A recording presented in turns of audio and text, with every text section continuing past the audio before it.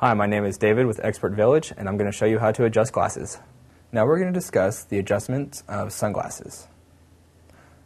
When going to adjust your sunglasses, you need to determine whether it's a metal frame or a plastic frame. The adjustments on both frames are similar, and the adjustments can be made at the temples, the bridge, the nose pad on the metal. However, on the plastic frame, there are no nose pads to be adjusted.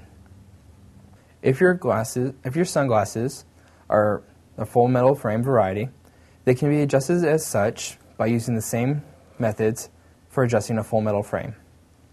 If your sunglasses are a plastic variety, they can be adjusted using the same methods as a full plastic frame.